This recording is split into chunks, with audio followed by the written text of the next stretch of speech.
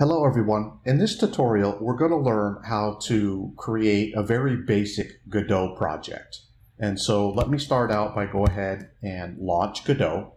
And you can see here, I've already created a session for example. And so let me go ahead and launch that project. So I'm just double clicking on it. Godot is going to load it up. And let's take a look at a couple of things. So first, actually, let me play it for you. So I'm actually going to play this quote-unquote game. There's no interactivity here, but what we can see is there's kind of a top section here in red with some title text, and then there's a body, white background here, again, with some other text. And one additional thing I want to show you is that we can go full screen, and this game actually scales to take up full screen. So let's talk a little bit about how we might create something like this. So let me close out of this, and a couple of things that you're going to notice. We can see here that in the scene doc, there are a number of nodes. Now remember, nodes are the building blocks of Godot, and I have something called a root node, and then I can collapse that, and this is actually known as the scene tree. And one child of the root node is something called a color rectangle, which is arguably the most basic visual node you could possibly have in a game. It's literally just a rectangle, possibly with some color. And in this case, it happens to be red. And there's a child of that color rectangle, which is a label. And that is this text here, my new game. And of course, there is a second child of the root node, which is another color rectangle. And it just happens to be color rec2, because you can't have two nodes with the same name. And that rectangle has another label as a child. And so essentially what we're doing is we're working with color rectangles and labels to build this basic game. Now, if we look down in the file system doc, we're going to see a couple of things that are quite different. Now, every Godot project has the default environment resources, text resources, and it also comes with a Godot icon. But what's different about this is you're going to see this file right here, which is main.tscn, which is a text scene. And one of the things we need to understand in Godot is that every project in Godot has to have a main scene. In other words, the scene that loads by default whenever someone launches your game. We're going to learn how to define a main scene and then put resources in it. And then finally, we're also going to learn how to work with fonts. Fonts, of course, are a very important part of game design. And so we are going to bring in a true type font, the TTF file. I happen to have one here called Blue T, which is giving us this kind of stylized font that you're seeing here. So this is what we're going to learn in today's tutorial. So let's go ahead and get started. So I'm going to close all of this, exit to the project list. And one thing that I know we're going to need is a font. So I'm going to actually load up my browser, and I'm going to go to www.dafont.com. And those of you who are designers are probably familiar with this. This is just a website that has tons and tons of various fonts by various designers. And they're all categorized in different ways. There's fancy fonts, there's decorative fonts, typewriter fonts, retro fonts. And all you have to do is click download, and you will download the font to your computer. Now, they have different licenses for personal use, for commercial use. So for our purposes, we don't really need to pay attention to that, but that's something to be aware of. Now, the font that I am going to use is called Blue T. And so I'm actually going to do a search for that. And sure enough, it comes up, and here is the creator of Blue T, and it happens to be 100% free. So I'm going to go ahead and click download, and that'll just take a minute to download. And so that went to my downloads folder. So let me bring that folder up. Oh, excuse me. It downloaded right to my desktop. And so you can see the zip file there. And of course, I can see it over here on the right. So I'm going to double click that zip file to unzip it, and I can go ahead and delete the zip. I don't need it anymore. And I've got this blue T folder, and I just want to point out there's a couple of files in here, but the one that we want is the one that says .ttf, bluet.ttf. That's the true type font. We're going to use that in our project in a little bit. So let's go ahead and get started with Godot. So the first thing we need to do is, just like before, is say we're going to create a new project. And I'm going to go ahead and just call this session_4. And I need to tell Godot where I want to save that. So I'm going to come to my desktop and I'm going to select that folder. And then I want Godot to create that folder for me. So it's the session4 project folder. And my project name also happens to be session_4.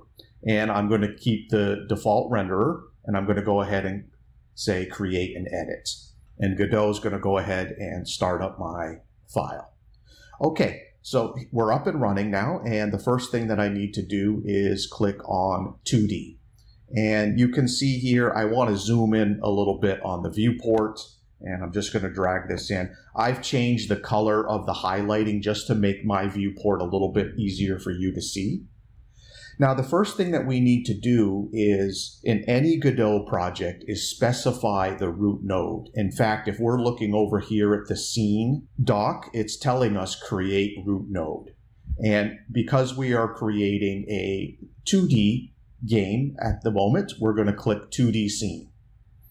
And so it's given us our root node here, which happens to be of type node 2D. We don't need to worry about that too much, but just to help us with our naming conventions a little bit, let's go ahead and right click on that, and I'm going to rename this, and I'm just going to call it root. That way we're all on the same page about what we mean when we call the root node, and it's literally called root right there. Okay, so that's the first thing that we need to do. Okay, now watch what happens when we actually try to run our project. We have a root node now, but when I come here and I click play, I get this warning. It says, please confirm, no main scene has ever been defined. Do you want to select one? And then it says you can change it later in project settings. Well, this is prompting us and reminding us that every Godot project, in addition to a root node, it has to have a main scene. So what is a main scene? A main scene is the scene that loads automatically whenever a player launches your game. And so we need to go ahead and create our main scene. So we've actually started a scene. It has a root node, but we haven't saved it. And so what we want to do is come to scene, click save as, and we want to save in our resources directory our scene. And by default, Godot is adopting the name root because that's what the root node is called. But just to keep things a little bit distinct, let's go ahead and call this our main scene.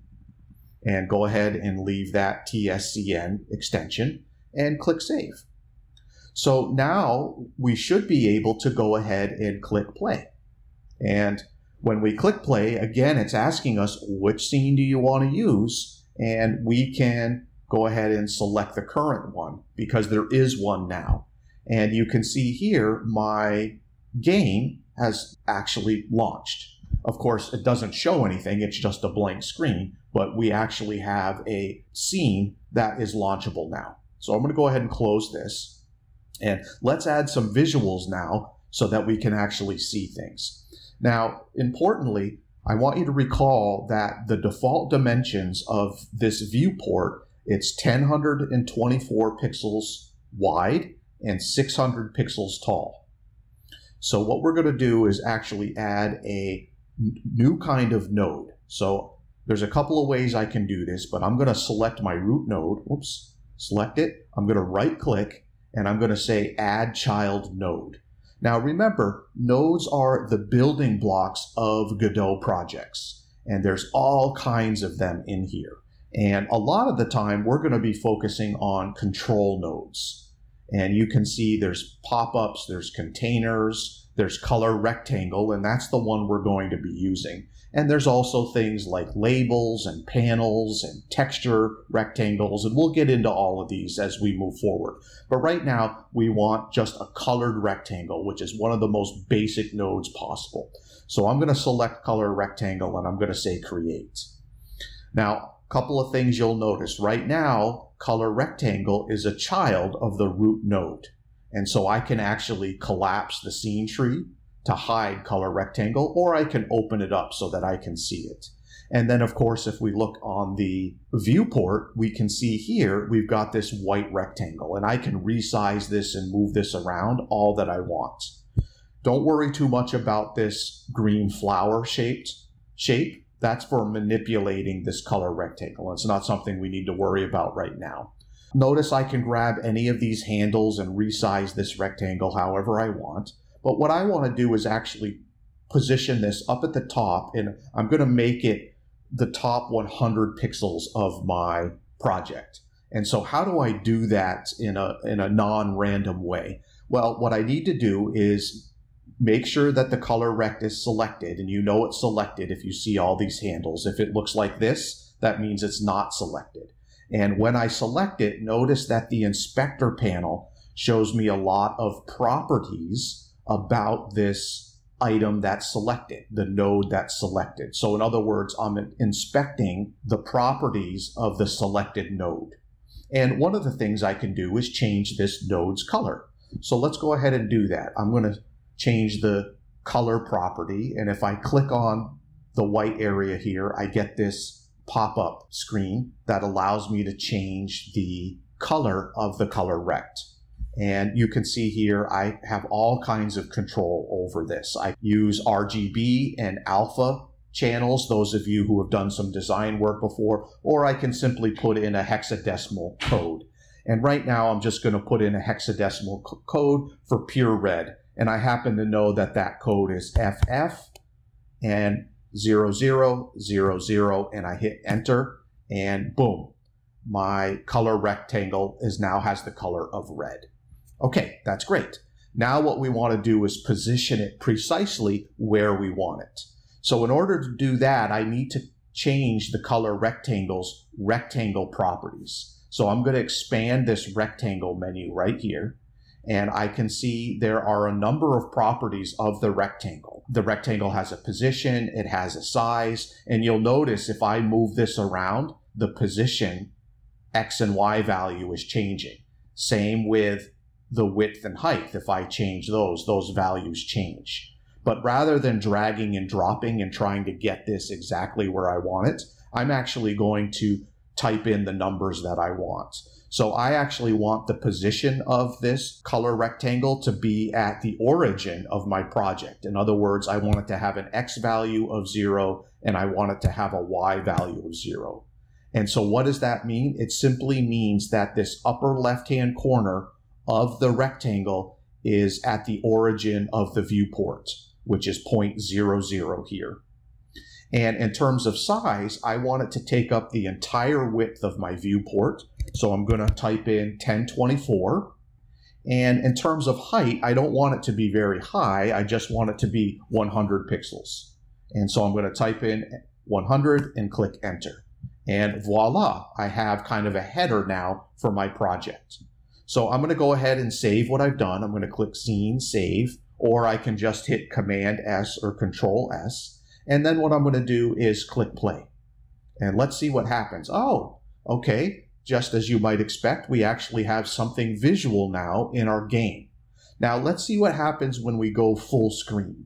Now when I click full screen, something happens. You'll notice that for some reason, our project didn't scale properly. It's getting cut off here, and it didn't fill up the entire width and height of our screen. So that's actually not an accident. That is something that we need to tell Godot to do. And so we're going to change the project settings for this particular project. So how do we do that? Well, we're going to come over to Project. We're going to come to Project Settings, and there's a couple of things that we can do here. But what we want to do is look at the application settings. And you can see config, run, boot splash, and then actually we're going to come down to window. And we're going to tell Godot how we want the game window to behave when we actually play it. So if you come all the way down here to something called stretch, and what we want to do is change the stretch mode from disabled to 2D. We want our game program to stretch in a two-dimensional fashion. And the next thing we need to tell it how to handle the aspect ratio of that window. As it stretches, how do we want it to grow? Do we want to keep the project's aspect ratio, or do we want to keep the width? Do we want to keep the height, or do we want it to expand both the width and the height? Now, to keep things simple for right now, we want to keep the aspect ratio. So we have a 2D mode, and we're going to keep the aspect ratio. So I'm going to go ahead and click close. I'm going to save my project, control save, command save, and now I'm going to launch it. And when I click the green button to go full screen, voila, we see that now our project is scaling. It's stretching to fill the entire monitor. And it's also maintaining its aspect ratio. All right, let's exit out of this. That's a great start. So what we want to do now is add some text to this header or this color rectangle. So how do we do that? Well, we actually want it to be a child of the color rectangle. And this is what Godot means by the scene tree. We can add nodes as children to nodes as children of nodes. And the scene tree can be as complicated or as simple as you want it to be. So right now, let's go ahead and add a new node for some text. And so the way we're going to do that is we're going to select color rectangle, right click, add child node. And the type of node that we're looking for, it's another type of control. It's actually a label. We want to label that color rectangle. So I'm going to select label and click create. And you can see here, Godot has inserted a new label into a new node into our scene tree. And we know it's of type label. And so we can actually add some text to it. So making sure our label is selected, if I come over to the inspector, there is a field here called text. And I will call this my first game. And so if you look carefully, I know it's a little hard to see here. Let me zoom in and scroll down. It actually says my first game. So I actually want to fill this color rectangle with this label box. And so what I'm going to do is, with this selected, I'm going to come up to layout and I'm going to click full rectangle because I want it to expand and take up the full color rectangle. But you'll notice, of course, that my font is way off to the left and to the top and to the left. And so with it still selected, I can adjust some of its properties. I can adjust its horizontal alignment. And right now it's aligned to the left, but I want it to align to the center. And when I click that, of course, boom, it becomes over to the center. And then for vertical align, I want to align it to the center. Excellent. So let's go ahead and save our scene and let's see if this works. Excellent. I can see my first game is here. Now, the problem with this text is that it's very small and it's not very stylish. And so labels by default use bitmap text, which is it's just default text and you can't resize it. You can't do anything fancy with it. So what we actually need to do is import a font that we want to use with this label. So let me show you how to do that. So I'm going to go ahead and close this. So it's actually really easy. All I'm going to do is snap my Godot project over to the side, and I'm going to come to my font data folder. And what I want to do is drag and drop the bluet.ttf font into my resources folder. And when I do that, you can see Godot automatically imports this bluet.ttf file, and it includes it as a resource for this project. All right, so let's come back up. I want to select my label now, and what I want to do is associate this font file with this label. So how do I do that? Well, I'm going to come over to the inspector panel, and I'm going to scroll down, and I'm going to come to theme overrides. And specifically under theme overrides, I want to come to fonts. And I'm going to tell Godot that I want to use a new font, a special font here. And right now it says that it's empty. And so what I need to do is, this is a new dynamic font. Now, when I do that, the next step is to click dynamic font, which notice it expands this menu down when I click it.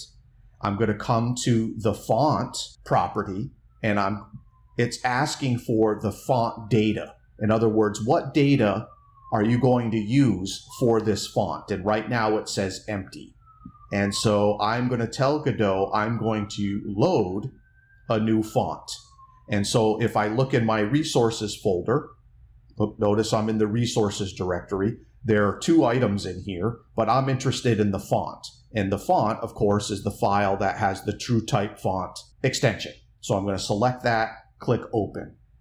And as soon as I do that, you'll notice that My First Games now has stylized text. And so just to quickly recap, what did we do here? In the inspector panel, with the label selected, in the inspector panel, we came down to font. We told Godot we wanted to use a new dynamic font. We clicked that to expand the details of the dynamic font. And we told Godot that the font data we want to use is that TrueType font named Blue T. Now, what this allows us to do is change a couple of things. So we can now come into settings and we can expand the size of the font. Now, look what's happening. It is growing. So we could set this to whatever size we want. And of course, we could always reset it back to its default, which happens to be 16. So let's get something fairly large here, maybe 36. And then, of course, we might want to change the color of the font. So to do that, I come up to Theme Overrides, and I can click on Font Color. That reverts it to black, but now I can click and bring the color picker up. And of course, I could change it to any color I could possibly imagine. And I'm just going to keep it white, which I happen to know is the code FFFFFF. So just keep it white for now. All right, excellent. So we've added our first font. And of course, if I play my game, I can see my first game has this nice, beautiful font, Blue T, in the header area here. Okay, excellent. So now what we want to do is add a little bit of a body to this viewport. And so what I'm going to do is I'm actually going to add a second color rectangle to the root node. So I'm going to go to the root node and I'm going to click Add Child Node. And again, the node that I want is a color rectangle. And I can create that, and notice it drops it here at the origin. I can move it around to wherever I want. And just like before, I'm going to come over to the inspector panel and I'm going to click on rectangle. Whoops, I'm going to click on rectangle and adjust the position and size properties. And so what I'm going to do is I want this to have an X position of 0 because I want it to be all the way over to the left of my viewport. But my Y value is actually going to be 100 because I want it to start at the bottom of this first color rectangle, the red one. And so I'm setting it to have a Y value of 100 for the position. Now, in terms of size, I want it to take up the full width, which is 1024. And now I know my header is taking up 100 pixels. And so the height of this new color rectangle should be 500 pixels. And so I have, let me zoom out a little bit so we can see everything and pan up.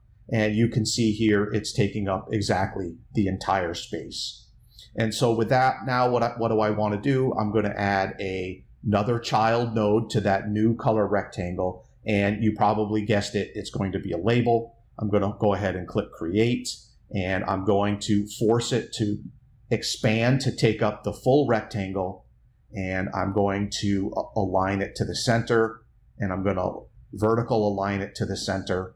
And now what I need to do is specify what font that I want to use. So I'm going to come to Theme Overrides. I'm going to come to Fonts. And I'm going to tell Godot I want to use a new font. And so I am going to click New Dynamic Font. I need to expand that menu by clicking on it. I come to the font data. Right now it's empty, and I'm going to tell Godot I want to load a font. Which one? Blue T. I'm going to click open, and I can adjust the settings here. I just realized I forgot to actually put any text in the text field. So that's why we can't see anything. So let's go ahead and write hello LTEC 654 exclamation point. And I don't think we can see that because it is white on white. So let's see if that's the case. I'm going to come to theme override colors. If I click here, I can see the font color changes to black, and I'm going to keep it black, which is fine, but you can change it to whatever you want. And then in terms of font size, I can get quite a bit bigger here, and I'll just go ahead and type in 36. Type in 36, so I've got something. Okay, with that, I'm going to save my scene. I could come File, Save Scene, and Launch. And I have the first building blocks here of a Godot project. And of course, if I click full screen, it'll enter full screen, and it scales proportionately. All right, fantastic. That's all for this tutorial. Thanks, everyone.